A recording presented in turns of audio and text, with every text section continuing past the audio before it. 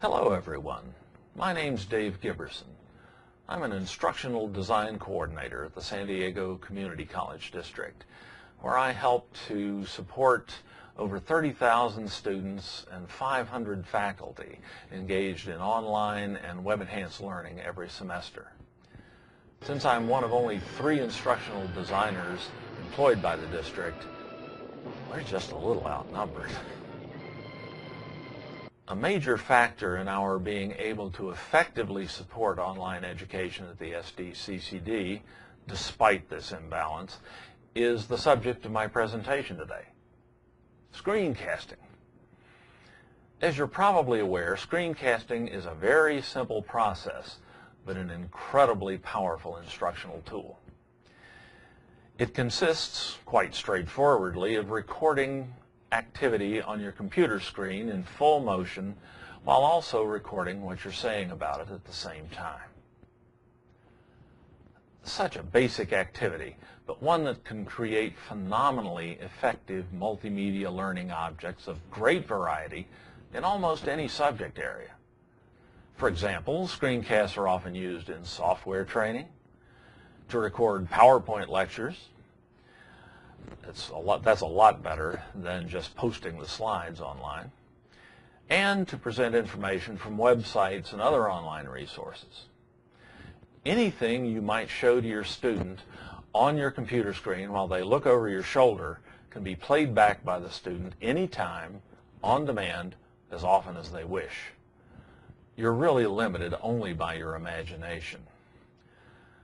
At Online Learning Pathways at the SDCCD, we use screencasting both proactively, creating a large library of instructional screencasts available on demand 24/7 to faculty and students, and reactively, creating ad hoc one-off screencasts for faculty and students to answer specific questions and address specific problems. No way we could keep up with the demand for support that we meet every day without screencasting. So let's see how you can get started with this incredibly useful and simple technique. We're going to start off our discussion of the nuts and bolts of screencasting, not with video, but with audio. Because quite frankly, audio can be more important. People will put up with bad video. They won't put up with bad audio. It's too irritating to listen to. So you want to be fairly careful in selecting a microphone to use to make your screencasts. We'd strongly recommend avoiding built-in microphones like those in laptop chassis or built into webcams or monitors. They almost uniformly give poor results. We also generally use USB-connected microphones because they're more likely to give consistent quality in our experience. One that we often recommend for beginning screencasters, and in fact use ourselves quite a lot, is a headset microphone with USB connectors on it. This Microsoft LifeChat LX3000 is one we've had a good bit of luck with, and you can see it's quite inexpensive. This will get you started with screencasting and give you exceptionally good results. If you don't like headset microphones, either because of the weight on your head or the fact that they can pick up breathing or lip smacking sounds more easily, or you just don't like the way they look if you're recording yourself while you're talking, you can go to something like the Blue Yeti, which is a very well-known USB microphone that sits on your desktop, gives excellent results, though it tends to be quite a bit more expensive than the lower-end headset microphones. This thing is over $120 generally at Amazon. And it's also a good idea to have a pop filter if you're using a microphone like this that you're going to speak directly into. This avoids popping your peas.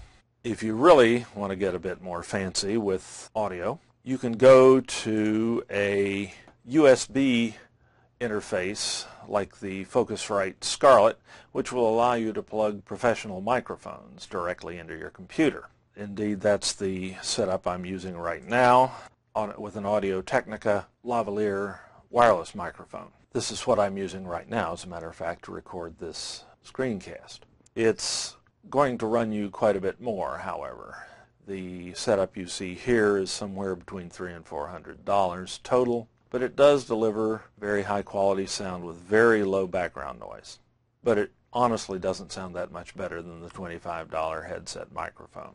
Any of these choices will give you very listenable sound. Very well. Now that we've got our audio straightened out, let's talk about the first of the two screencasting tools we're going to be dealing with today. As we start this one, you might imagine yourself in a dark alley, a scruffy-looking character coming up to you and saying, "Hey, want to try a free sample?" First one is always free, right? Your marketing types out there are familiar with that. Well, that's what Jing is. Jing is the gateway drug for screencasting, provided to you by a company with a lot of stake in selling you some more screencasting tools, including the other one we'll talk about today, Camtasia. But that's not the only one they have, so they got a lot of incentive to get you screencasting. In order to do that, they're going to give you an incredibly functional little piece of software, and even more, as we'll talk about in a moment. To get Jing, I should say, just go to www.techsmith.com/Jing, Jing, just as you see it right here on the screen. There's really not much to getting started with Jing. It is an installable application. You have to install it on your computer, and you do that by clicking this free download button right here, and then pick the version of Jing that you need depending on your computer platform, either Windows or Mac. It works equally well on either system. If you need help with that, we have a tutorial on how to install Jing that is available through the ancillary materials associated with this presentation. So I'm going to assume at this point that you have Jing, the free Jing, installed. Not only will you get this marvelous piece of free software, but you'll also get a free account on TechSmith's hosting service called Screencast.com. That's automatically provided to you when you install Jing and sign up. It is a hosting service optimized for screencasts, as the name suggests, so it's a very valuable tool. For free, you get 2 gigabytes of storage space on their servers, which is enough for many, many, many screencasts. And somewhat more limiting, you get 2 gigabytes of bandwidth a month. This is more than adequate for ad hoc use of Jing, as we're going to illustrate here. Though if you start using Jing to create videos that are viewed by many people over a period of time, you may find that 2 gigabytes of bandwidth a month is a little restrictive. So let's assume, as I say, we already have Jing installed here. Indeed I do, and you can tell that immediately by looking for the little sun at the top of the screen. That's an indication that Jing is running. It, if you allow it to, starts up automatically when you boot Windows or Mac OS and is sitting at the top of the screen ready for you anytime you need it. That's one of its great virtues. As the page here suggests, Jing is useful for creating screencasts, but also for creating static screenshots. It will do both. To do either one of those, you just mouse over the little sun and it grows pods. 3 of them. And right now, we're going to take a look at a couple of those pods. The first thing I'm going to take a look at is the setup, or the More pod over here, the pod with the little gears inside it, because I want to make darn sure that Jing is hearing me. You will at some point in your career make a screencast with no sound, and you probably won't mean to. This is one way to avoid doing that with Jing. Once I bring up the Jing control panel here, I can click on the middle circle here at the bottom, which is labeled Preferences. And there are a number of things I can do here, like manage my screencast.com account and so on. But what I'm looking for here is my audio input. And I click Select Device, and I may well have more than one microphone or one microphone input on my computer. And I want to make sure that the one I think I'm using is actually working. And we can see that here. This line in Scarlett is the microphone system that I'm intending to use right now. The other one is the built-in microphone on my laptop. Remember what I said about that. So I want to make sure I'm using the line in Scarlett, which I can do just by clicking on that rectangle there. That was the selected one, but you never know. It's always good to check. Also, it's good to see that I am, in fact, getting meter deflection here. So Jing is hearing me. So I'll just OK that. And that's all I really need to do in the preferences area right now. So I'm just going to tell it I'm done by clicking the Finish button. To record something using Jing, I tickle the sun again, and I click the leftmost pod, which is labeled Capture. When I click on that with the mouse, I get a crosshair, which I can move around by moving my mouse. I'm going to draw in the area of the screen that I want to record with this crosshair. I usually just record the entire screen unless I have some specific application in mind. That's a matter of preference more than anything else. To draw in the area of the screen I wish to record, I just move the crosshair to the upper left-hand corner of the area I want to record, click the left mouse button on a PC or the mouse button on a Mac, and hold it down and drag that crosshair down and to the right until I've reached the lower right-hand corner of what I wish to record, and then let up. Now I've reached my recording area. But suddenly I realize that nothing seems to work. I can't bring anything up. Case in point, you need to get whatever you want to record on the screen before you do this. To drop back, you just press the Escape key on the keyboard or click the little X here in the Jing control panel to cancel. And let's say I want to record a short help video that will show a student how to access the printable tax forms on the IRS site, since this is April after all.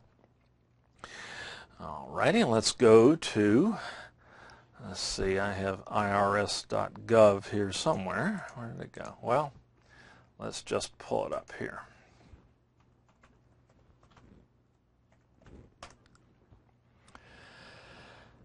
So the first thing I'll do now is start my recording by selecting the area of the screen once again that I'm going to record. And then I go back to my Jing control panel here, and I've got several options. One is to redo the selection, I just did. But the other two are to either capture an image, a static screenshot, or video. So I'll go ahead and capture video just by clicking on that, and it counts down for me. To access printable tax forms, go to the IRS site at www.irs.gov and click in the top bar Forms and Pubs. If you're looking for forms for the current year, click Current Forms and Pubs, and then type in the number of the form that you wish to download, like the 1040. Then just click Find, and then click on the link to the form. The form will load in Acrobat Reader. You can either print it out immediately or save it by hitting the download button for later use. That's all it takes to find the tax forms that you need. All right, now I'm going to terminate my recording. By the way, notice that the Jing is keeping track of how long you've recorded here. There's a reason for that we'll talk about in a moment. I could at any point pause this recording and go to another screen or collect my thoughts or whatever, and then resume recording. Now I've resumed recording. When I'm done, all I have to do is click the Finish button, the big square, and Jing gives me a preview of what I've just recorded. This allows me to ensure that I've recorded what I think I did, and especially to ensure that I've got sound. Let's see. To access printable tax forms, go to the IRS site, okay. www.irs.gov. No need to play all the way through. I did have sound, and the recording looks fine. And I'm almost done. I do need to upload this recording to some place on the web from which it can be shared with my students or colleagues or whatever. Jing makes that about as easy as any screencasting software anywhere. To upload this to your screencast.com account that was created at the same time as your Jing account, all you have to do is click this button here with the 3 upward pointing arrows that's labeled Share via screencast.com.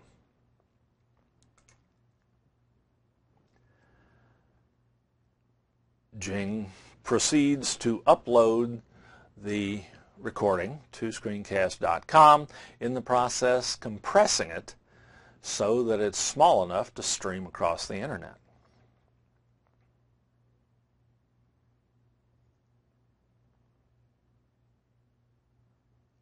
Once the upload finishes, you get this receipt message, if you will, and you're told that your capture is on screencast.com and the link is ready to be pasted. What Jing has done here in screencast.com is to send you the URL for the hyperlink that will be needed to access this recording on the internet. You don't even have to figure that out or go and look for it somewhere. It's on your clipboard, whether it be a PC or a Mac. It's on your clipboard. I can just close this, and I can utilize this URL in any number of ways. I can use it to create a hyperlink, or a web link, I should say, in Blackboard or another learning management system. I can use it to create a hyperlink in a web page, or I can just send it to my student or my colleague in an email. Since I've got the URL on the clipboard, I'll just paste it into my message. Press Enter to activate the URL and send it off.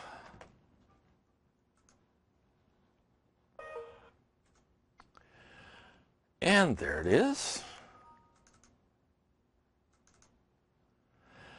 And all my client has to do to play it is click on the link in the email.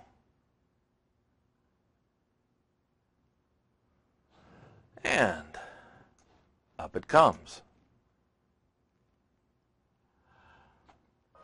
To access printable tax forms, go to the IRS site at www.irs.gov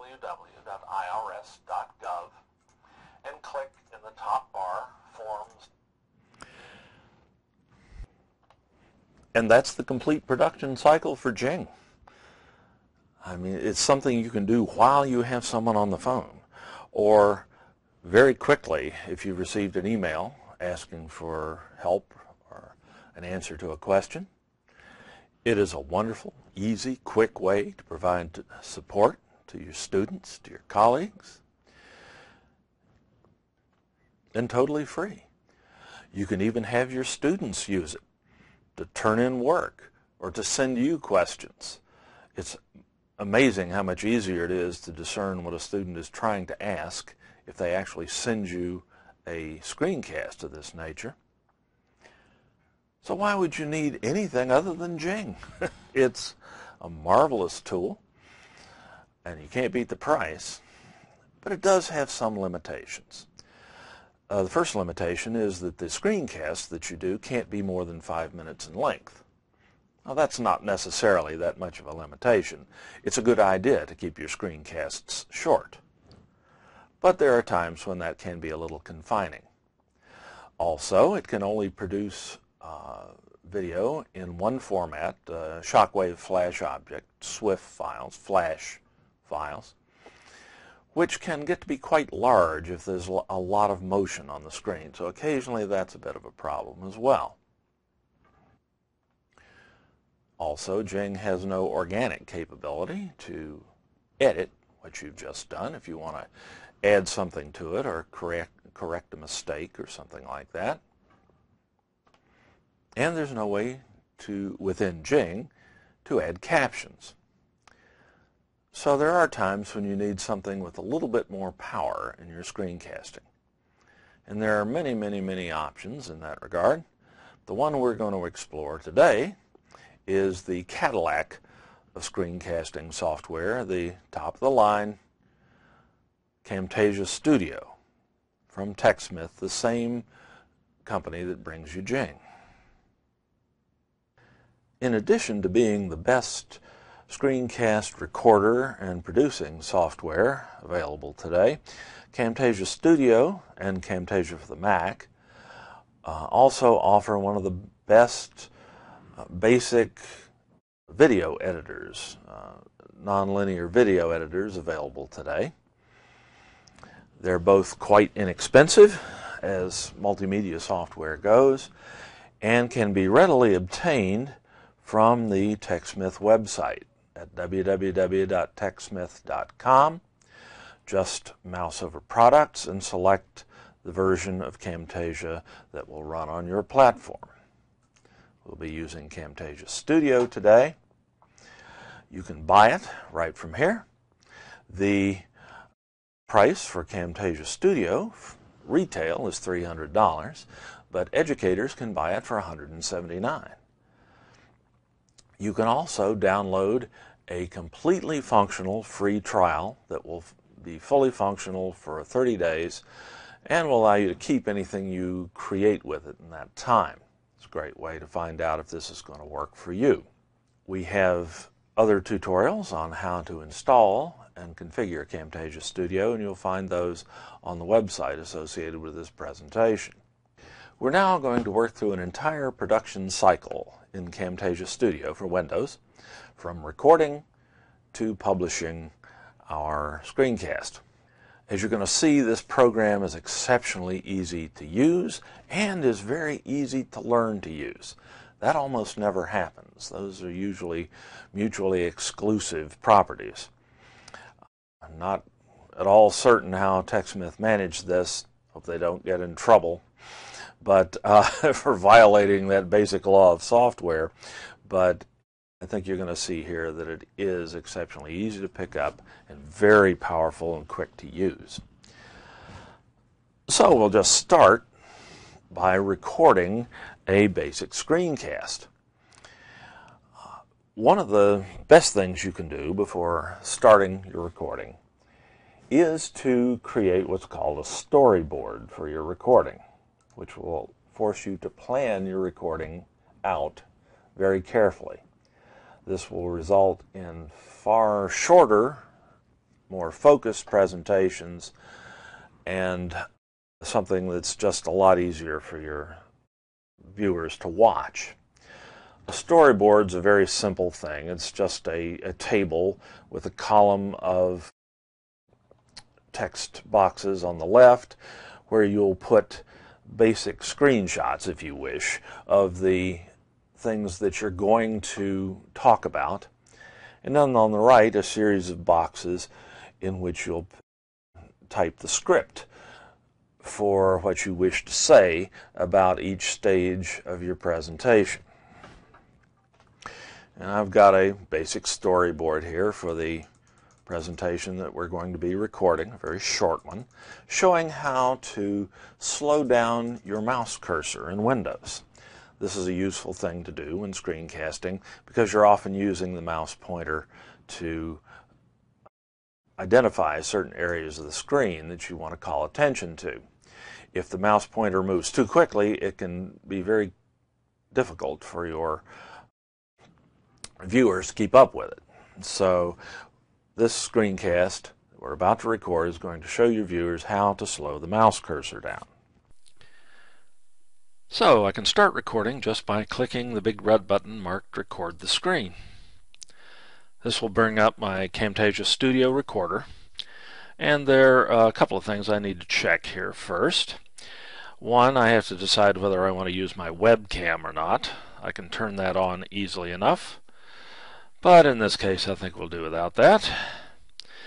I also need to decide whether I'm going to record the full screen, which is the default, or a customized rectangle within the screen. Most of the time it's simpler just to record the full screen, and that's what we'll do now. Finally, I need to make sure that Camtasia Studio is hearing me. And we can tell pretty quickly that it is here by the deflection in the record meter here, the microphone meter. If we don't see deflection here, we can check this menu right here and select the appropriate microphone if you have more than one. You also get to decide whether you're going to record system audio or not. That is audio that's played through the computer's speakers. I think we can probably do without that this time. Now we want to set our record input sensitivity so that we're not seeing red all the time like this. I can do that by sliding this pointer backwards until I just see an occasional bit of yellow without much, if anything, in the way of red. If I don't do that, if I record at too high a level, the sound will be distorted and harsh. But that should do fine. Very well. The first thing we're going to want to do here is get our script, our storyboard, and take a nice deep breath and press the record button. Camtasia will count us down. Slowing the cursor down will help you create better videos by forcing you to record a little slower. It will also make it easier for your viewers to follow the cursor on the screen. In this video, we're going to show you how to slow your mouse cursor down. To slow down your cursor, first move your mouse cursor to the lower right-hand corner of the screen to bring up the Windows 8 charms. Click on the search charm and type in Control Panel.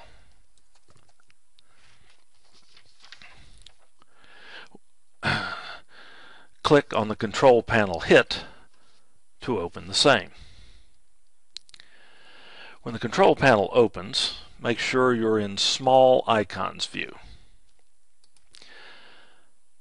Then double-click the mouse icon,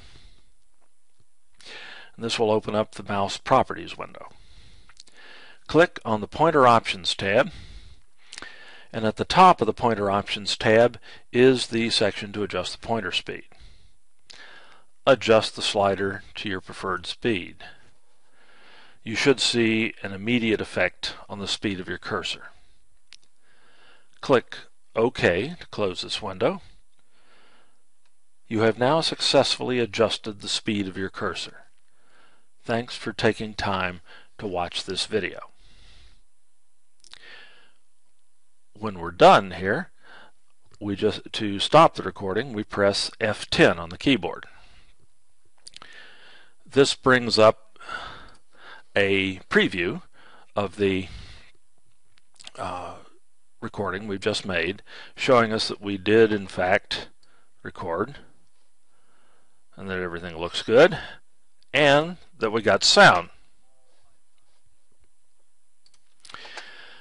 Once we've ascertained that, we just click Save and Edit and give the recording file, the so-called CamRec file, a name. There we go. The next thing we'll have to do is determine the editing dimensions with which we wish to work in Camtasia Studio. You're given a default possibility, but allowed to select from a variety of predetermined options or to enter a manual option here. We are going to be working widescreen with a 16:9 aspect ratio, width to height. So we're going to want to stay at that, and it's just possible we may upload this to YouTube at some point. So let's pick the 1280 by 720 16:9 aspect ratio high definition YouTube option and click OK.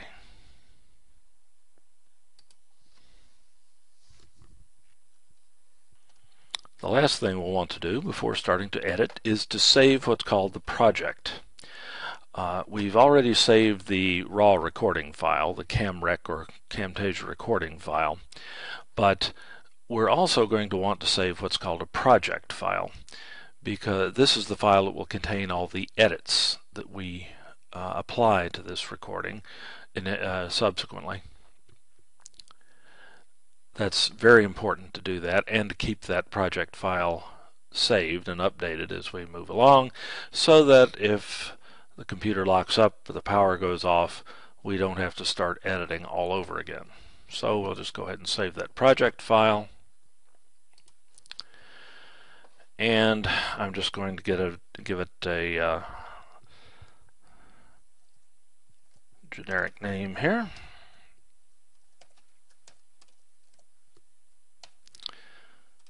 To go with the CamRec file that we just made. And now we're ready to start editing. Let's take a quick look at the Camtasia Studio editor and production interface here before we get started cleaning up our recording here, adding some things to it, and publishing it so that other people can view it over the web. This area of the screen here, the upper left, is called the clip bin. This is where various media files, ranging from video files to still images to animations, whatever, can be stored while waiting to be used in the production. Just to the right of that, you have your preview window, which allows you to see the results of any edits you make. A important part of the preview window is the scrubber here, which will allow you to very quickly move through the video and go to a particular point in the video that you want to see or that you want to edit. This is kind of a coarse scrubber, but you probably noticed the edit cursor down here on the timeline moving as well. That will allow you somewhat more fine control to come to a very specific point in the video. You can click and drag this cursor back and forth just by clicking on the gray trapezoidal top section of the edit cursor. You also have playback controls here under the preview window that will allow you to play through the video in normal time. Slowing the cursor down will and controls will allow you to go from the beginning to the end of a clip very quickly.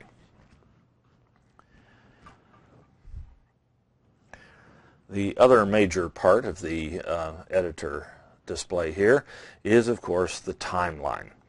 This is where we're going to be doing most of our work. The timeline obviously gives you a linear view of the presentation laid out along a timeline from 0 time, the beginning of the beginning of the clip, up to the end, which is at a minute, 57 seconds, and 18 frames at this point. That's what this number here tells you, and this, of course, is the total, which we happen to be right at the end. So that's the total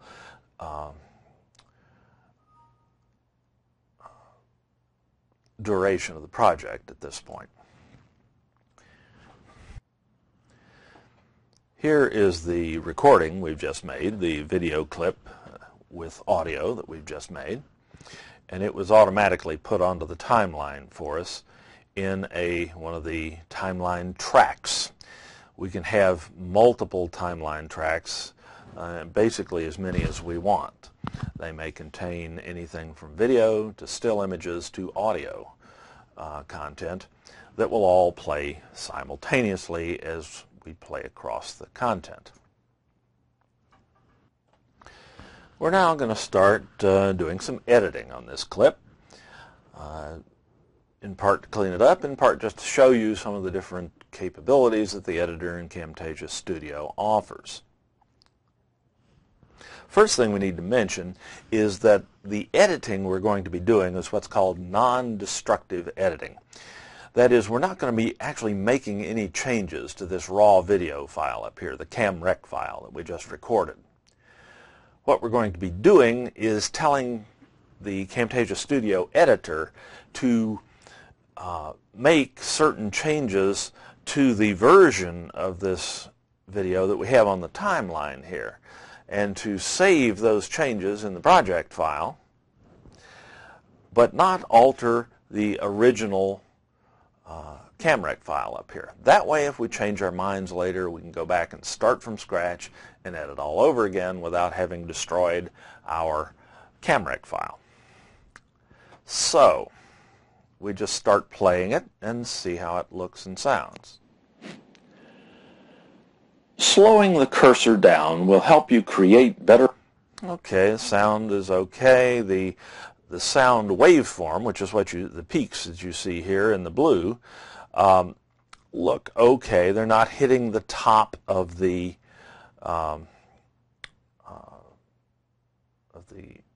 track here, which would indicate distortion.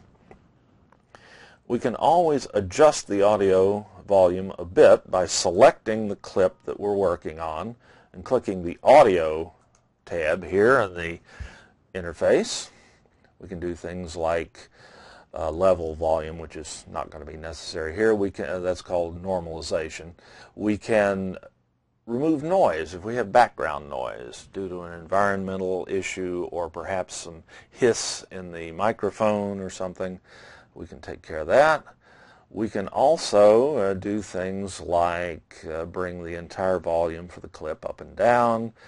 We can decide to fade the volume in, fade it out. We can wipe out portions of the track, the soundtrack, especially useful when you're trying to get rid of ums in your recording, and so on. The most common adjustment is volume up or down, and you can do that with these buttons, though it's actually a lot easier to mouse over this line that you see right here, this white line, and get that double-headed arrow, and then you can bring your volume up and down by just clicking and dragging, and it's much more visual. So that looks good. We'll just leave it there and go back to the clip bin. After checking volume, typically the first thing you'll do is called trimming. You've probably got some dead space in the recording at the beginning and the end, or there may be things that you just want to get rid of at the beginning of the end, and that's called trimming. So we'll go to the beginning here, and we'll notice that there's a fair bit of dead air there. We probably don't need that much, so I'll probably trim a little bit of that off. Trimming in Camtasia Studio is really easy. We'll just put the playback cursor here at the point where we want to begin the trim, which in this case is the 0 point on the timeline. And then we're going to select the portion of the timeline, the duration that we wish to clip out. We do that by using the little ears here on the playback cursor, or the edit cursor. We can use the one on either side. I'm going to use the red one on the right here, the so-called out point, as it's also called. If I just click that red square there and drag to the right, I can select a portion of the clip on the timeline. To cut that portion out, all I have to do is right-click with the mouse button and select Cut. And that cut out some of that dead air. Remember that it didn't actually alter this CamRec file up here. It just told Camtasia Studio not to use that first little bit of the clip. Okay, let's play through now. Slowing the cursor down will help. That's better. Also, oops, didn't mean to do that. To put the cursor back together, you can just double-click on the trapezoid there, and then everything will move together again. Now, anytime I see a bunch of dead air in a recording like this, I begin to wonder, well, do I really need that? Was there anything going on there? Maybe I can cut that out and make it shorter and crisper. Let's look here. Well, nothing was changing in my preview screen up here during this time, and there doesn't appear to be any sound. Let's play through that. That was me taking a breath and thinking. That doesn't need to be in the final production. So I'm just going to, again, select that section just like I did before by clicking on the out point and dragging the selection, or dragging the part of the cursor to the right, and I'll right-click and cut that.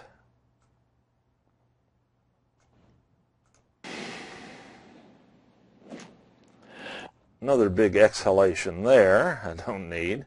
Now, I don't want to cut out this part here where I'm bringing up the charms, but I can bring it right up to that. Just stop just short of that. Let's see.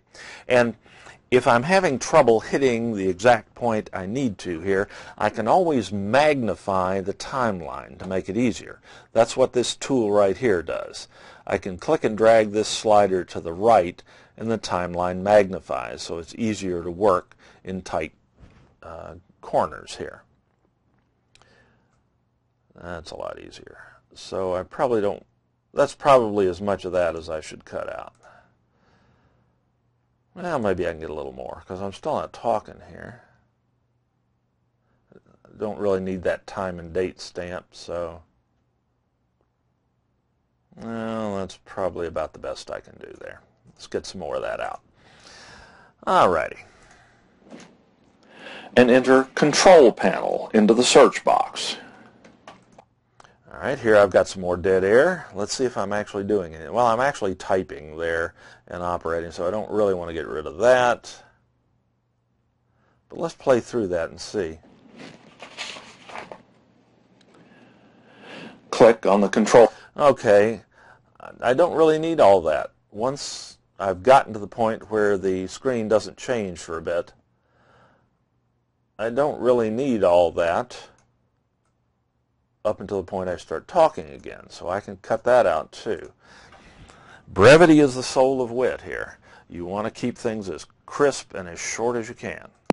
Click on the control panel, hit to open the same. Everything. And of course, generally you'd play through the whole thing to make sure that you recorded what you thought you did and that you didn't miss something. But here I think we can be fairly confident of this. And here we've got another stretch of dead air.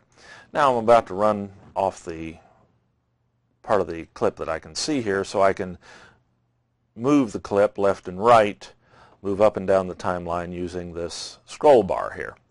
So let's see.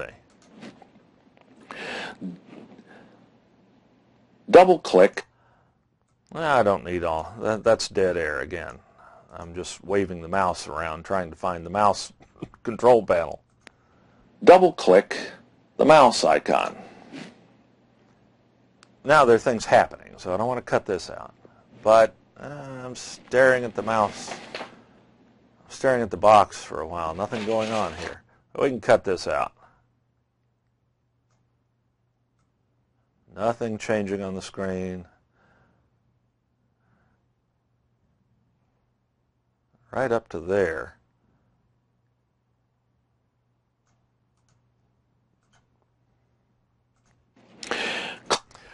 And there's a big breath there. I don't need that. I'll show you an alternative way to get rid of that. Say there were something up here on the screen you didn't want to get rid of, but you really didn't want to hear that big intake of breath. I can just select that much of the timeline and go to the audio editing panel and just click silence. That'll wipe out that big breath. Then just double click the playback cursor to get it back together again.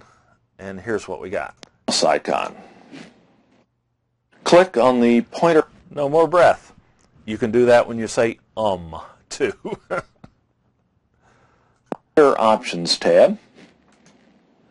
All right, this stuff At the top of the Pointer Options tab is the selection to adjust pointer speed. Adjust the slider to your preferred speed. All right, let's see.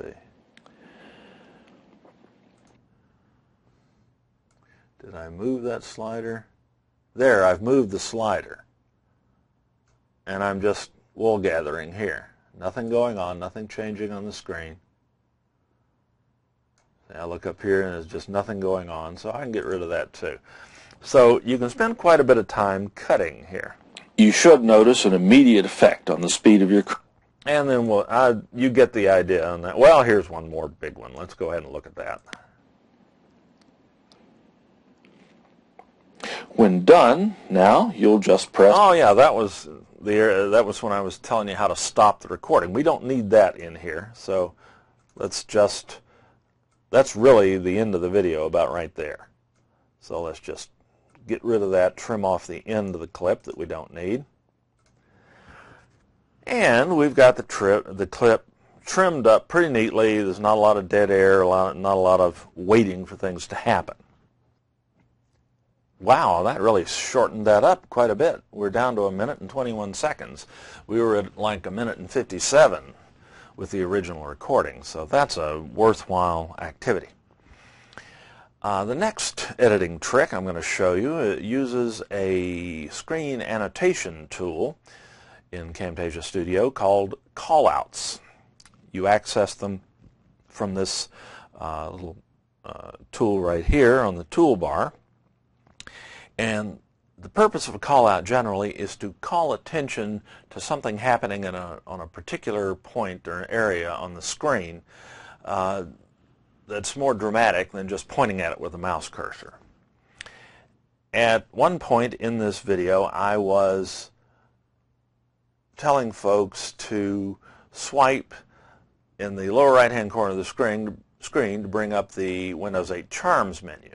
That may be unusual for folks new to Windows 8. So I want to find the point in my video where I was saying that, and we'll insert a call out there to make that a little bit more clear.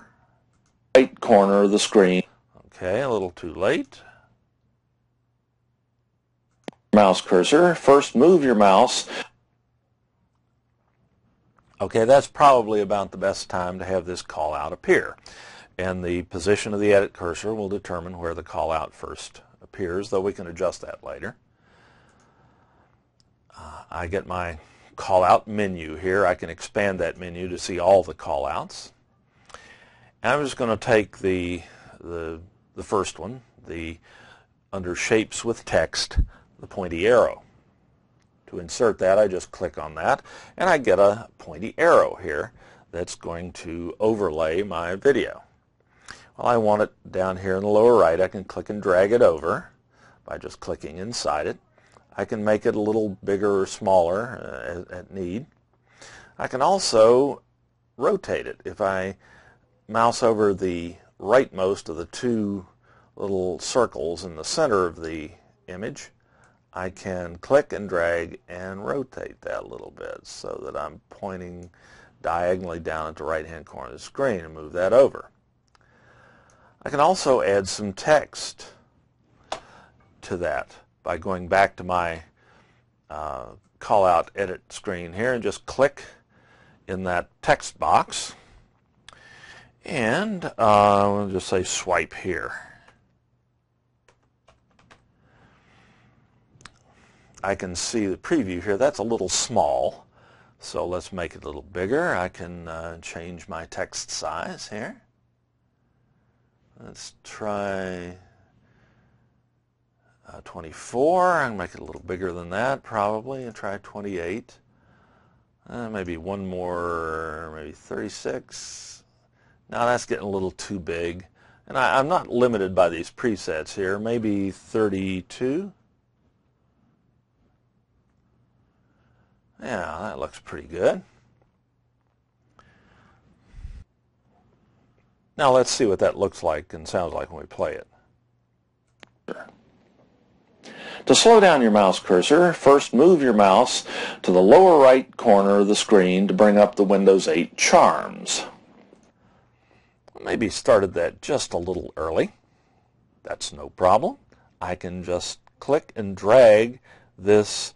Here's the call-out object on our track 2, which automatically dropped there when we created it. I can just scooch that a little to the right by clicking and dragging it. Let's see if that looks better. Move your mouse to the lower right corner of the screen to bring up the Windows 8 charms. That's better. Click on the search charm. That probably lasts a little longer than is needed. That's no trouble. I can shorten it by just mousing over the right-hand edge of the call-out object here and scooching it back some. And every time you make a change, you try to the lower right corner of the screen to bring up the Windows 8 charms. Click on the search charm and enter Control Panel. All right. That's about right. If at any point I make a change that I don't like, I can always go back a step and undo the last thing I did. I can do that under the Edit menu and just select Undo, and we'll go right back to where we were. But if I just, maybe I really did like that, I can redo it and go back. So you can go back and forth, make changes. And remember, you're not making any permanent changes to the original recording.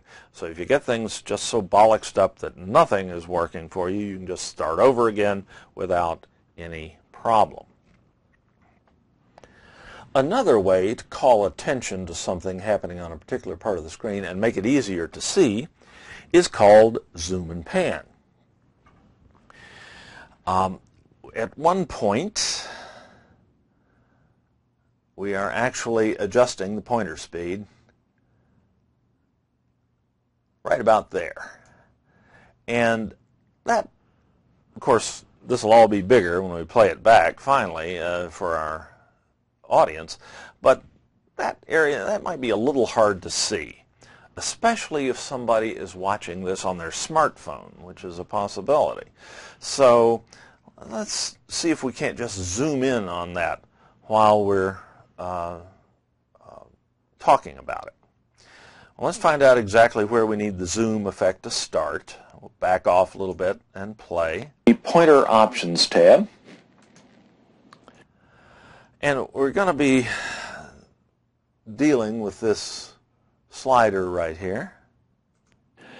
At the top of the Pointer Options tab, from about this point onward. So maybe I can have my zoom and pan effect, which is kind of like a call-out, appear right here. I can do that by going to zoom and pan. And this is a really simple thing to manage. all I have to do, given this view of my preview of my screen, is to adjust the size of this outline here using these little round handles so as to move my point of focus and to magnify it by just making this smaller. So I'm going to go to the corner handle here, click and drag, and watch what's happening over here on the right to my view. Now I can see that pointer a lot better. And I can maybe adjust the position of this window a little bit as well. That's the pan part. We just did the zoom. That looks pretty good. So let's see what that looks like when we play it back. At the top of the Pointer Options tab is the selection to adjust pointer speed. Adjust the slider to your preferred speed. You should notice an immediate effect on the speed of your cursor. Now at this point we probably need to zoom back out so we can see the rest of the screen. That's real simple to do. We just go back to our edit, zoom, and pan here. And I could either just manually readjust this window here, or if I just want to go back to full screen, I can use this tool right here. Bang. So we're back to full screen. Now let's play that through and see what it looks like and sounds like. At the top of the Pointer Options tab is the selection to adjust pointer speed. Adjust the slider to your preferred speed. You should notice an immediate effect on the speed of your cursor. Click OK to close this window. And there we're back to full screen. And we can, of course, do that as often as we like. I'm just going to do it once here to illustrate it, but this can happen quite as many times as you like.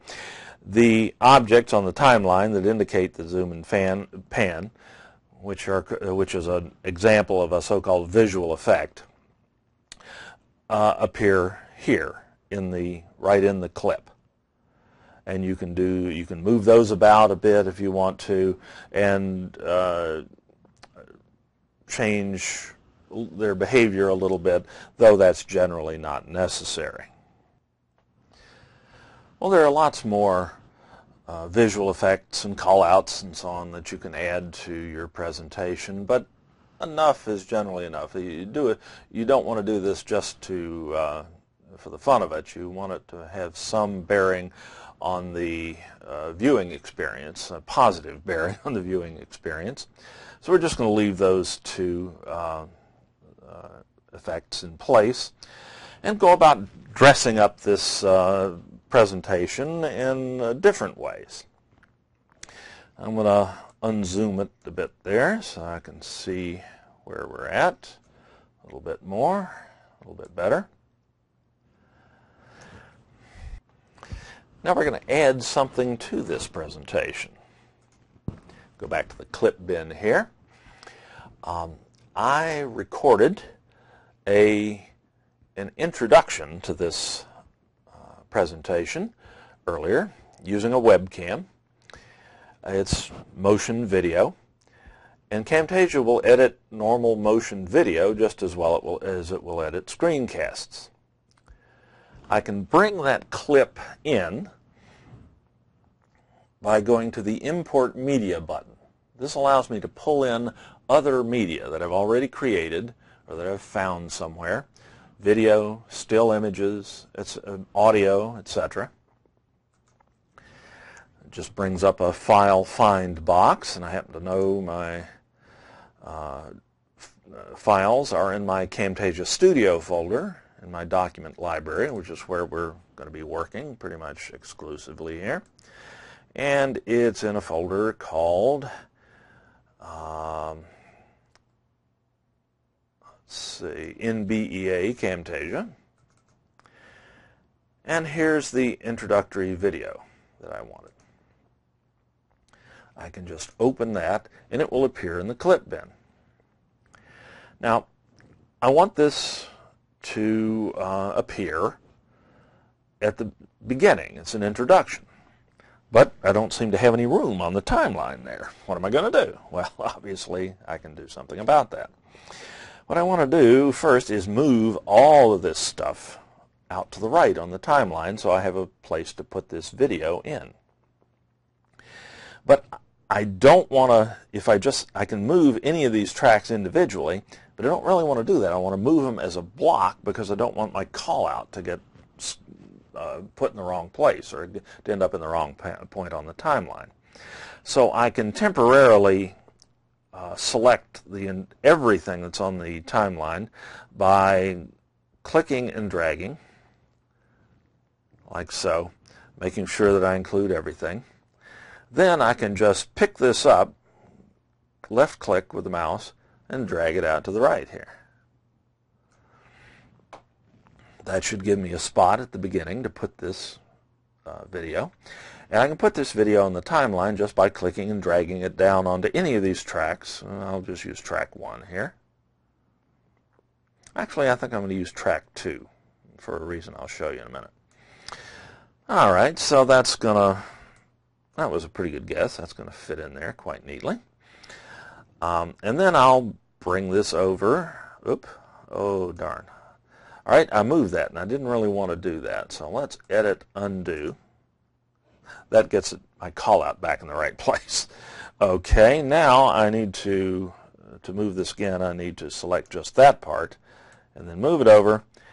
And when I get this clip right to the edge of the intro clip, so that there won't be any black screen in between them when I play back, I get this little snap line, yellow line, shows me I'm in just the right place, and those two are butted up right against one another, even though they're not on the same track. That doesn't matter. The fact that they're on the track, not on the same track, just doesn't matter at all. The playback will look fine, like so.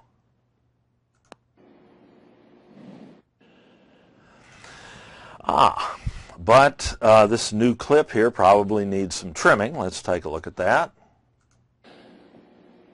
There are many tips. That was probably a little too much of me smiling, so let's trim this just as we did before. Cut.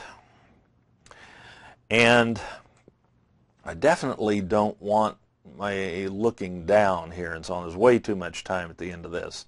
So we'll trim off, not quite right to where I finished speaking, but leave a little bit there because we're going to do a transition between these two in a moment. Okay.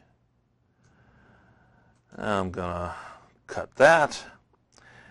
And it's probably going to be easier if I go ahead and drag this down and get it all on the same timeline. So let's see what that looks and sounds like. There are many tips that can help you create better screencasts. This video is going to cover... All right, you get the idea. Yada, yada, yada. No big dead air here. I would go through this normally and make sure I didn't say at any place or anything like that, but we will accept that here.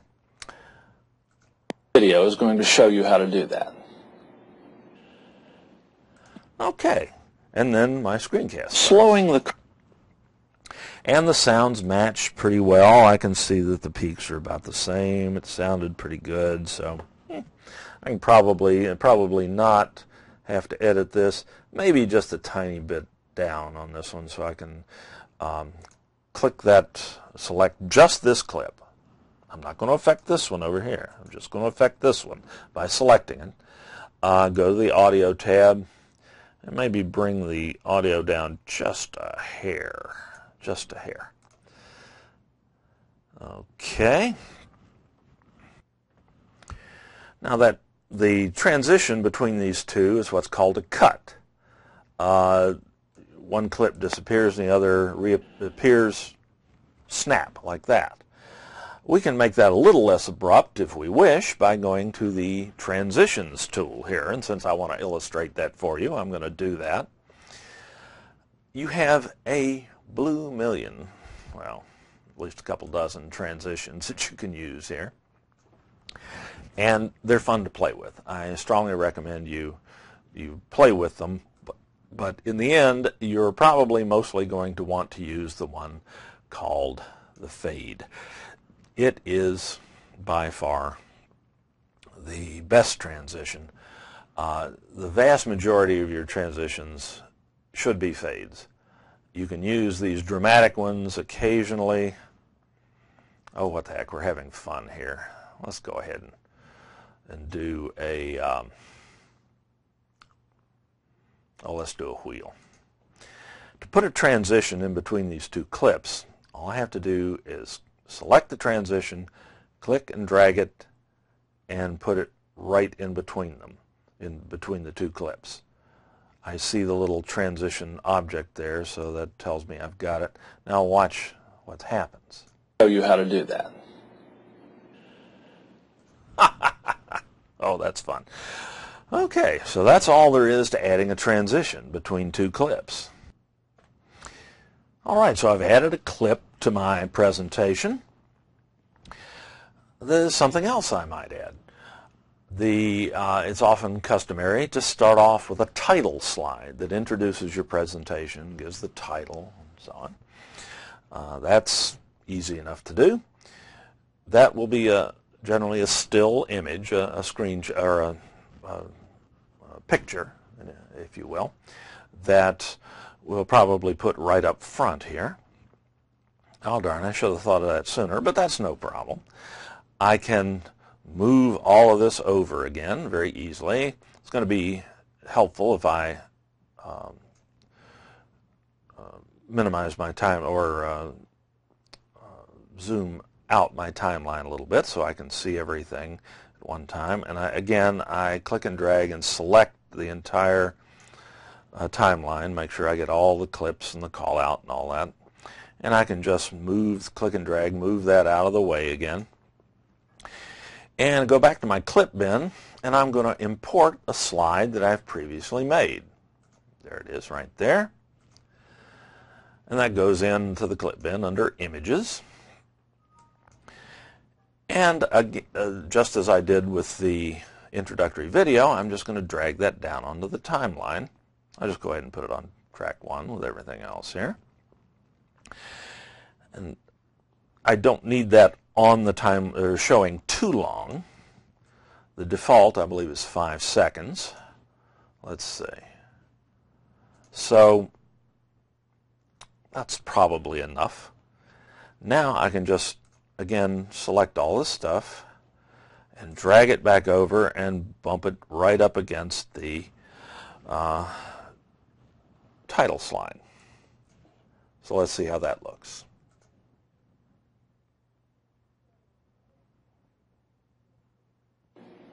There are many tips. That might even have been a little too long. I can reduce that in length. It's very easy to control how long a still image appears on the screen by just mousing over the dividing line between the still image and the clip to the right here. And I'll just scoot that out of the way a little bit, make it a little, or narrow it a little bit. Making it shorter. Then I'll again select this lot and just bump it up, and let's see how that looks.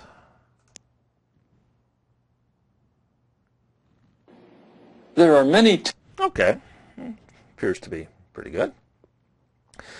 We could always put a transition in between those two. This time let's use a fade for sure. There's my fade. I'm just going to drag that down here, put it right in between those. And I could even fade in the slide, if I like, by putting a fade at the beginning of it.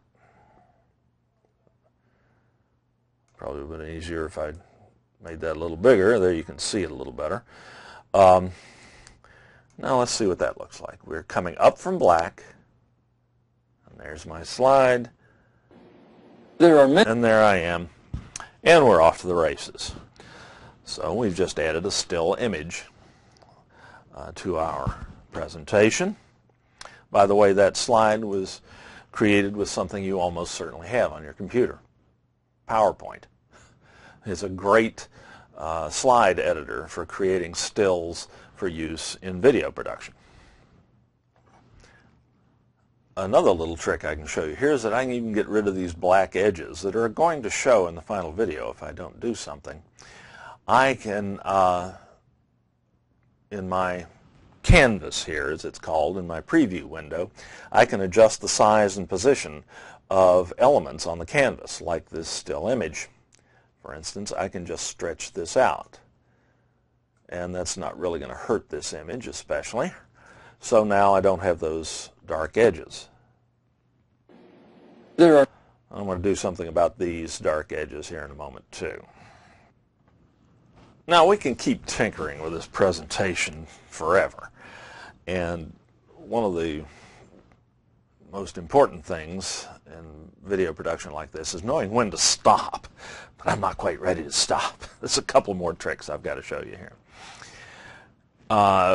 Next, you might wonder why I shot myself in front of that nasty green backdrop. That's not especially beautiful. Well, I did have a reason for that. This is something of an advanced technique I'm about to show you, but it's not difficult to do. I used that green color because I want to employ a technique called chroma key, which will allow me to replace that green color with any image or video that I want. The first thing I've got to do is apply the chroma key adjustment to remove this green color. I can do that under my More tab in my menu bar here, under Visual Properties. There's lots of stuff we can do here, but this is one we're going to try. And I can go down and select Remove a Color. That gives me my chroma key control panel. And the first thing I have to do is tell Camtasia what color I want to remove. I can remove any color. This green background could have been any color, as long as it was a solid, evenly lit color. But green of this shade is generally used because nobody'd be caught dead wearing that color. Because obviously I can't wear that color and then remove it from the production, or I'll become the invisible man. So, but I do have to tell Camtasia now which color I want to remove. The easiest way to do that is click this little color menu here, and rather than trying to duplicate that color from a color palette, which nobody could do, I'm going to select the color from the screen. That's what you'll always do. So I just take my little eyedropper up here somewhere and pick out a pixel near me, or near my head somewhere, and select it, he said. Okay, there we go. Now, to remove that color, I just increase this tolerance slider here.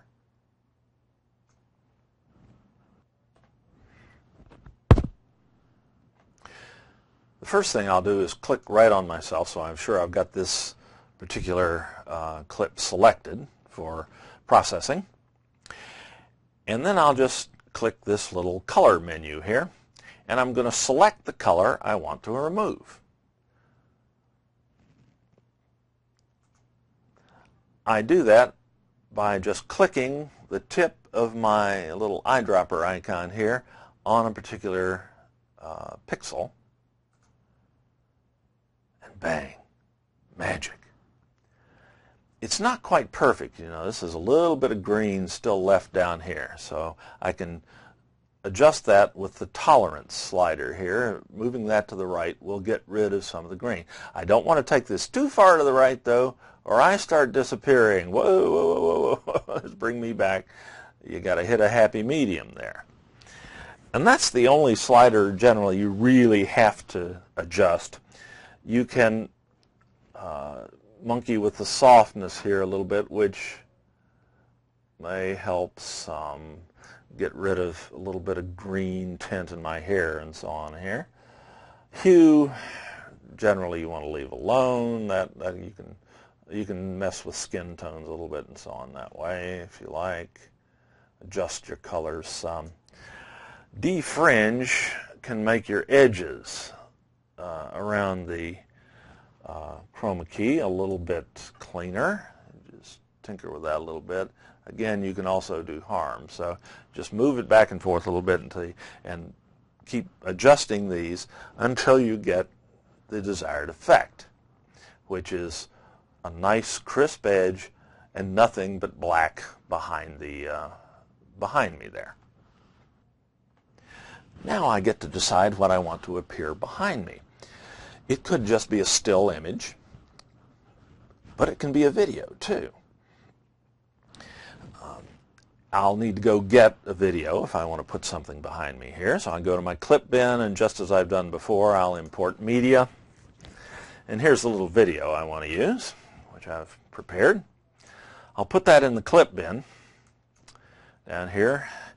But the question then becomes, where am I going to put that in order to have it appear behind me?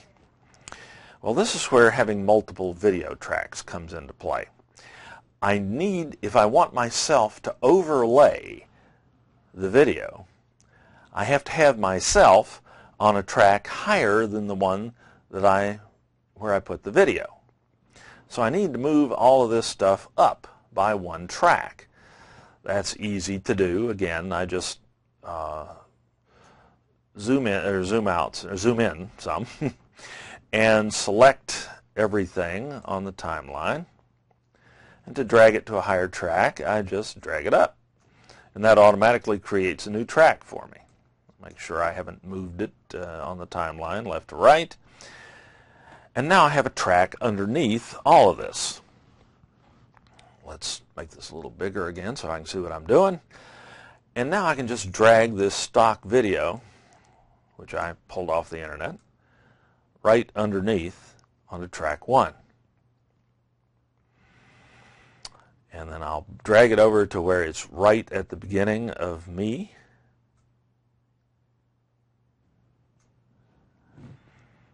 And look at that.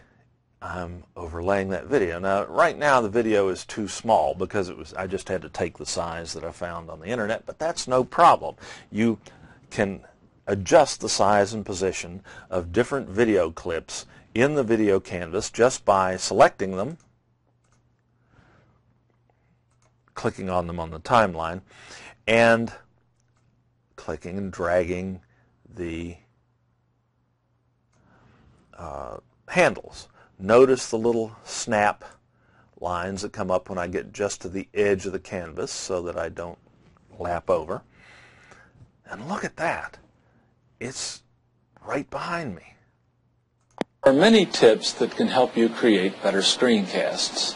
And if you listen carefully, you can even hear the waves coming ashore on Sand Dollar Beach at Big Sur on the California coast. Think people are going to believe I really have an office window looking out over that? Yeah, right. All right, let's clean that up a little bit. Let's see what it looks like as we transition into it. The video is snapping in with a cut while I'm fading in. So let's see if we can fade in the video. We'll go to Transitions, which have been bumped off my menu bar here, but they'll be under More. There they are. Let's try fading that in, see how that works. I can always fade in.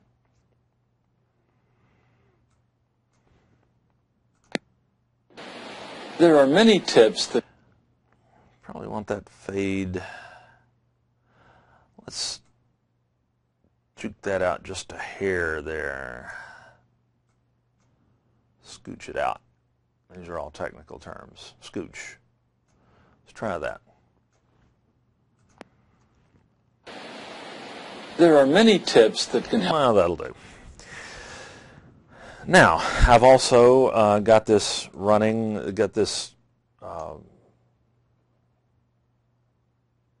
wave video running all the way through the rest of my presentation. And I don't want that because it's going to, that wave sound's going to be in the background. I don't need that all the time.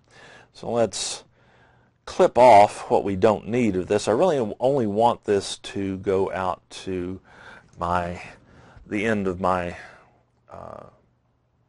introduction here. So if I very carefully select the wave video clip, I can now split this clip at the playhead here using the split tool right here. That cuts that into two clips, and the reason I did that is now I can select the right hand portion of that clip, the later portion, and just hit the delete key on the keyboard. Or I can right click and cut, but delete on the keyboard will work. And that takes that out. And let's see what that transition out now looks like. This video is going to show you how to do that. Yeah, I guess that'll be all right. I could muck with it some more if I wanted to, but it's probably not necessary. Remember knowing when to quit. It's never going to be perfect. You got to just walk away from it at some point and move on to the next one. We got some cool stuff going on here. Well, I can't resist just one more adjustment. These black bars here are annoying me a little bit. They're there because the video that I recorded wasn't exactly the right dimensions for my project canvas here. It wasn't quite 1280 by 720. It's a little less than 1280 horizontally, pixels that is. And as a result, I get these black bars in the canvas, and that will be in my final video if I don't do something about that. You know, certainly it's something you could live with, but this is easy enough to correct, and it does utilize another feature that you ought to be aware of in the preview canvas here, called crop mode. I can crop out, just as I can crop a picture with a pair of scissors where I put it in my album, I can crop out these black bars. I do that by making sure I'm in the right clip and that I can see myself on the screen by putting the playback cursor in the right place on the timeline. And I can activate crop mode by clicking on this little crop symbol here. That's a universal crop symbol. And now if I click here, I've got crop handles. And I can bring in the edges of this clip, click and drag it over, and watch what happens. That video comes in from behind. So I can crop out that black bar, and I can do the same thing on this side. And that will apply to everywhere that image appears on the timeline until I hit a boundary between two clips anyway. So let's see what that all looks like now.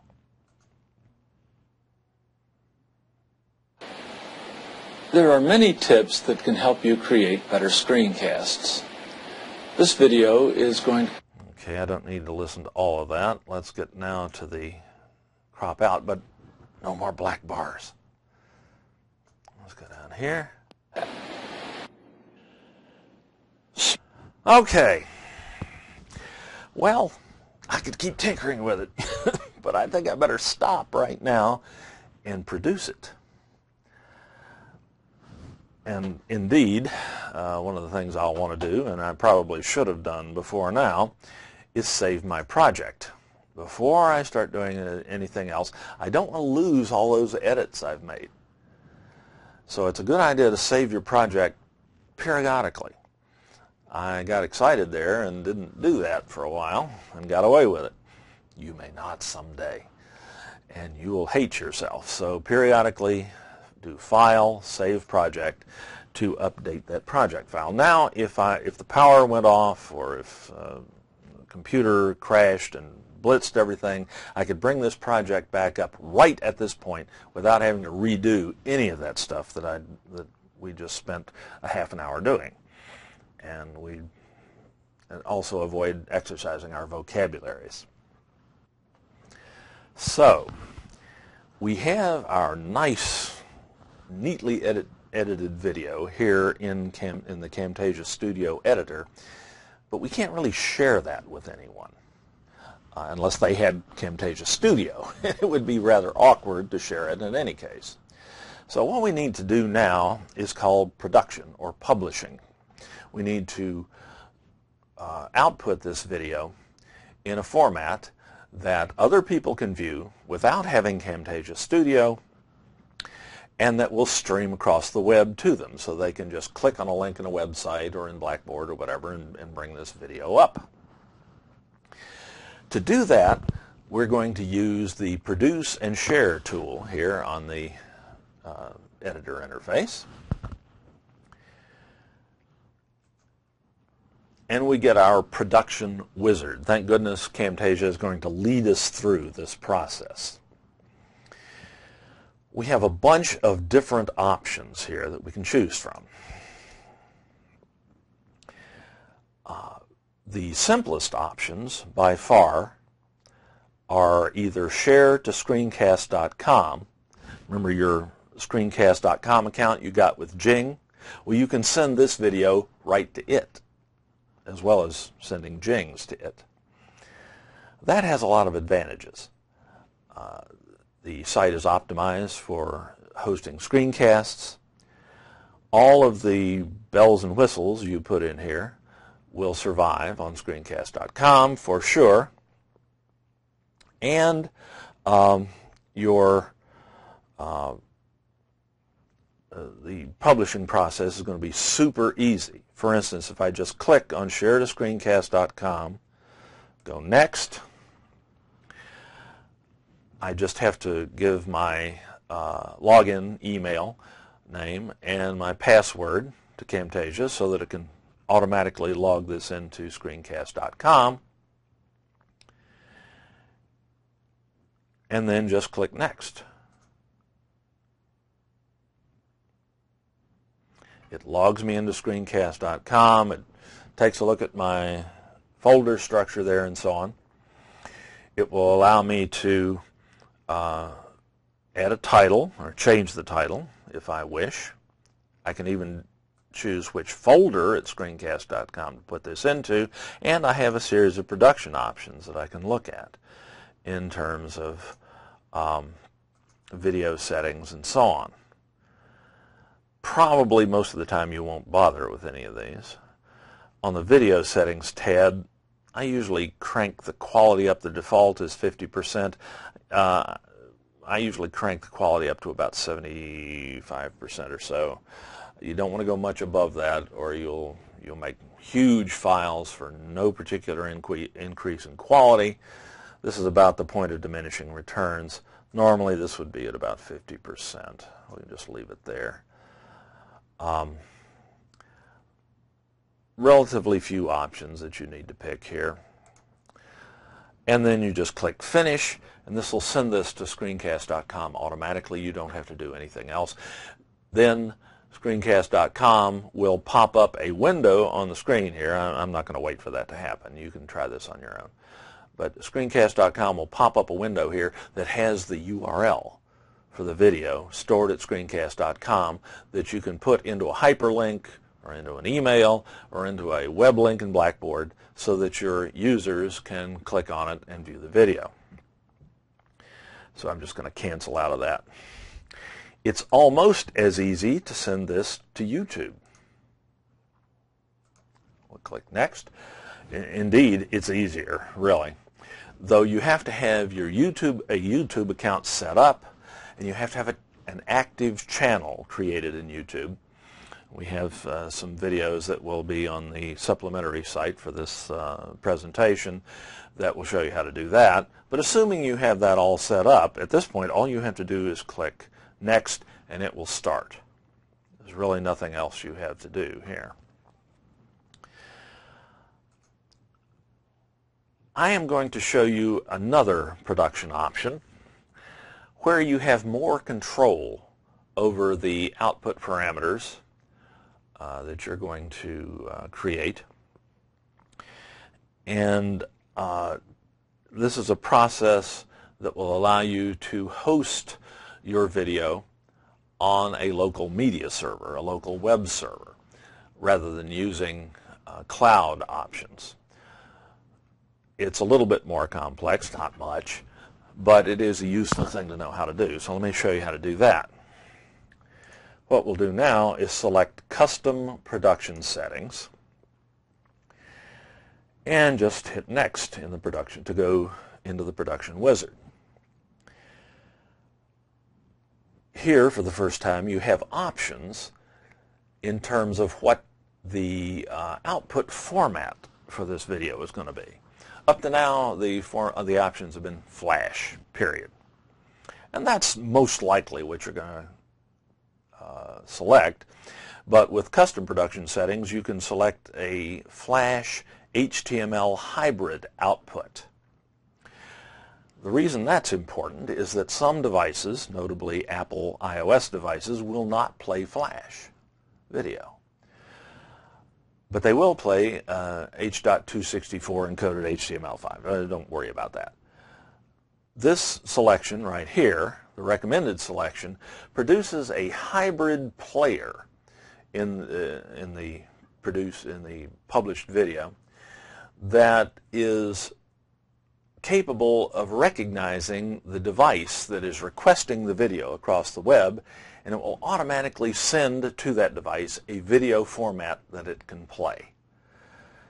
This format then allows your customers, your students, your clients to play these videos back on not only on just about any computer, but also on just about any mobile device, including intentionally crippled Apple iOS devices.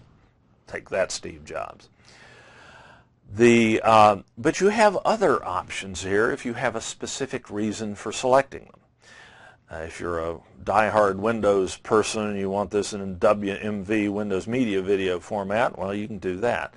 If you hate Flash and you want this in MOV, you can get that. You can even get just the soundtrack if you want to publish this as a podcast that your students can listen to in the car as they're driving. So 99% of the time you're going to take the recommended option, but you do have options here that you did not have in other production wizards. So we'll just take that default option and go next. We get those same options that we saw with screencast.com a moment ago too. We can adjust various production settings. Again, the one that the only one I play with is the video settings quality. I can make sure I'm in quality mode. Bitrate mode gives you a smaller file, but things are blurrier and the sound doesn't sound as good and so on. So this is a pretty good compromise. Again, you might, depending on how much fine print you have in the screencast, you might slide this back and forth a little bit. You really have to do this by trial and error. You can produce the video over and over and over again until you get something that you like the look of and the sound of. Well, I'm just going to leave this stuff pretty much where it is. Lots of bells and whistles here if you want to play with it later. So we'll just leave that alone, go next. This is a branding screen. You can add copyright information here and information about the project. I usually don't bother. You can include watermarks. You can create SCORM packages for input into Blackboard and other learning management systems. That's generally not necessary. That's definitely an advanced technique that's generally not necessary. So I'm usually on this screen, unless you really want to add that copyright information, you'll just click Next. And here's your final screen before production. The output file name is here. By default, it's the name of the project. If you've named that, you probably want to leave that alone, but you do have the option to change it here. You also have the option to tell Camtasia where to save the output, because this process is going to output your finished presentation to the hard drive on your computer. And this little icon will allow you to determine where it goes on the hard drive. Normally I put mine in my Camtasia Studio folder under Documents, so I have everything in one place and I don't have to go searching around for it. The rest of this I would just leave alone. Most of it's informational anyway. You can tinker with it if you like. And once you've approved the file name and decided where you want to save the thing, all you have to do is click Finish, and production begins.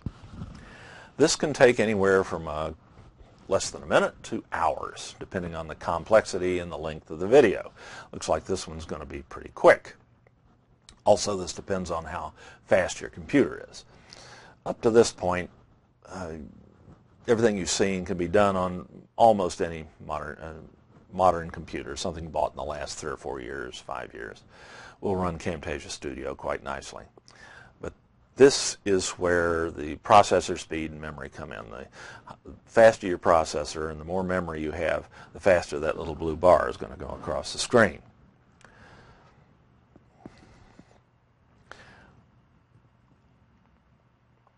Now, once that finishes, if you keep the default options, the next thing that's going to happen is that you're going to get a preview of your video.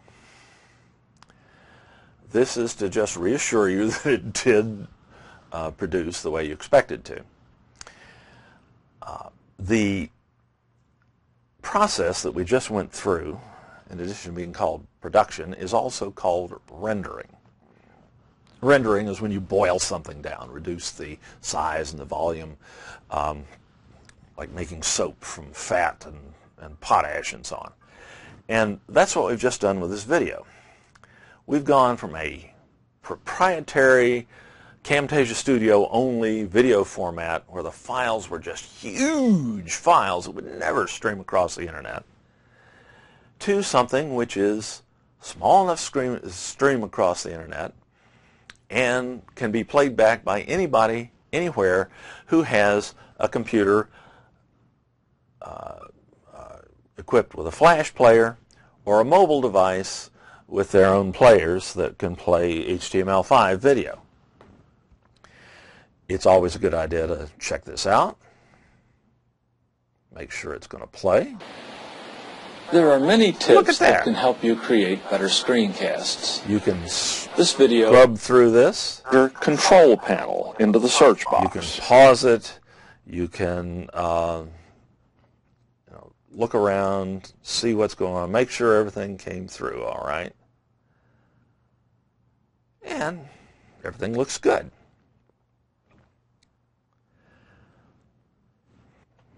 So we have successfully loaded our video presentation onto the hard drive on the computer. Let's take a look and see where it went. I can go to my Windows Explorer here, go to Documents, Camtasia Studio, and I called this Mouse Slow Demo. So it should be in a folder with that same name. There it is. There is our rendered presentation on the hard drive. Let's take a look inside and see what that folder looks like. All of these files constitute your presentation. Here's your actual video file. It's about 47 megabytes in size. That's not very big for video. You can get a lot of those either on your screencast.com account or on your web server. The rest of the stuff you don't really have to worry about. These are the files that play the presentation and make it possible for your clients to view them. There is one file we want to be aware of, though, and that's this one right here, the file name that ends in player. This is your adaptive player file, a so-called smart player file. And this is the file that you want to link to if you put this on the web manually. So how might we do that? Well, it so happens that I have write access to my web server here on my network, so all I have to do to publish this file to the web now is go back to my Camtasia Studio folder and find that folder that contains my presentation again. I'm going to right-click there and copy that to my clipboard. Then I'm going to bring up my web server. I have to log in.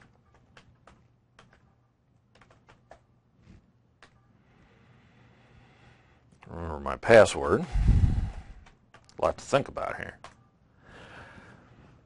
Here's my web server. I'm going to put this in my folder on the web server. And I'm just going to copy that folder in.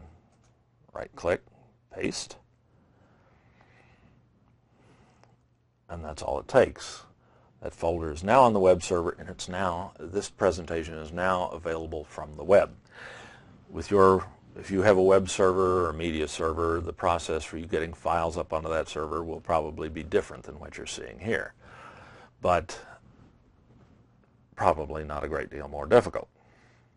All right, so my mouse slow demo folder containing my presentation that I've just rendered is now on the web server in my D. Giberson folder, which is in the root, the so-called document root of the web server. So how do I figure out how to access this from a web browser? Well, I just have to know a little bit about how URLs work. And you can just tune out at this point if this is not of interest to you. You can just skip over this part. But I want to bring up another window here. And I happen to know that my web server's name is online2.stccd.edu. That's the canonical name of the web server in the domain name system. And this / here represents the document root of the web server, the www root directory that I saw before. And in that directory, there's a folder called D. Giberson, into which I place my presentation. And that presentation is in a folder called Mouse Slow Demo. So I type that in. And then, if I go back and look for a moment at the folder on the web server, let's see, I gotta find that. It's moved now. Be alphabetical. There we go. If I open up that folder, the file I want to link to is this one, mouseslowdemo_player.html. I can type that, or I can right-click on the file name, very carefully click Rename, very carefully select all of that, and do a Control-C on the keyboard to copy that to the clipboard. Then click in the white somewhere so I don't accidentally change the name of that file, which would stop everything from working. Now I can come back here and I can do a Control-V and paste that in, and there, if I've done this correctly, let's say I'll press Enter, and look at that. That just came up off the web server. That's playing across the internet, and there's my URL. So there we are. We have published our video and we've gone from having nothing, recording the video, to having it published on the web in less than an hour. And it really takes a lot less time to do it if you're not talking about it. There is one more thing I'd like to show you before we quit here. Make sure I'm still recording here. Okay, I'm going to finish that process just to get back to my project here. I'm going to save my project just in case I hadn't done that recently. And I'm going to show you one more thing real quickly. I mean, my presentation is done, maybe, if you don't live in California. But what if you have a hearing impaired student in your class who can see this but can't hear it, can't hear your narration? This video is not going to do him much good. Also, in California, you can't put this on the web and use it for instructional purposes unless you caption it. That's probably going to be coming to you at some point, even if you don't live in California. So the last thing I'd like to show you is how Camtasia Studio can help you caption your videos and screencasts once you've created them. I'm back here in my editor interface, and I can bring up my captioning tool under More, Captions. And you're going to love this. Normally with captioning, you would have to listen to the soundtrack and transcribe it, type it out. Listen, type, listen, type, listen, type. Watch this. I've got a little button up here that says Speech to Text.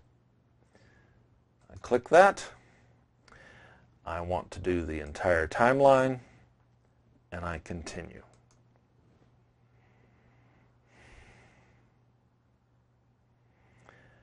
And just this fast,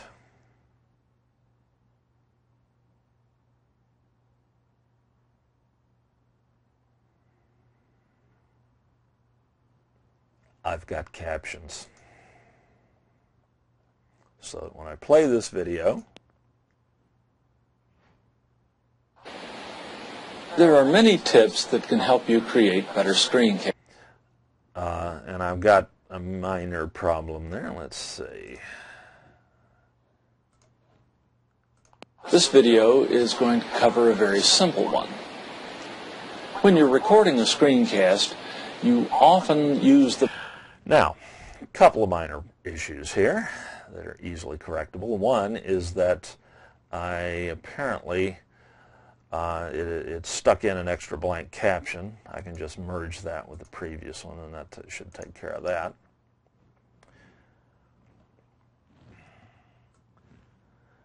Well, shucks. Let's see.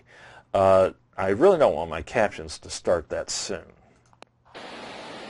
There are many tips that can help you create better screencasts. And I want them synchronized. This video is... Well, they're still synchronized, but I really don't want this starting quite that soon. That's no problem.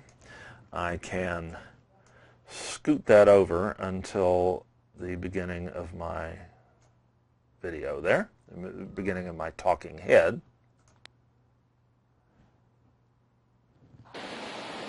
There we go. Now the other, and there may be other minor issues that I can go through here, but probably not. Also, however, you'll note that there are imperfections in the captions. The voice recognition in Camtasia is not perfect. For instance, this first one here. Any tips that can help you create better screencasts. Well, tens is not tips. No problem. I can go in and I can edit that. Just like that's corrected. Didn't have to do much editing. The voice recognition actually can be quite amazingly good here. I probably need a period at the end of that line. And as I go through and look at my captions, I'm going to find other imperfections, but I can just play through the video and edit those imperfections very quickly. It's not that big a deal. So we now have an ADA compliant video that any of your students can benefit from. Now let's take a look at what the final rendered version of this video with the captions will look like.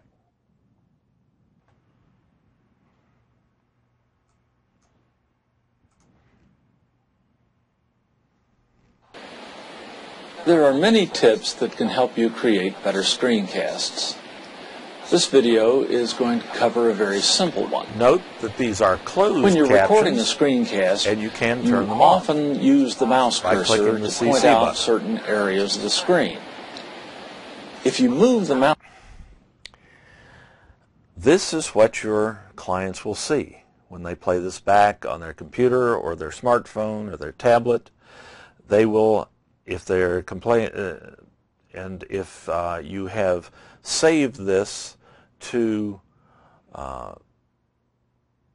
your web server or to YouTube or to screencast.com, they'll see the captions, they'll be able to adjust volume, they'll be able to stop and start playback and rewind and play something over and over again. A simple one. To allow them to really fully appreciate what you're saying.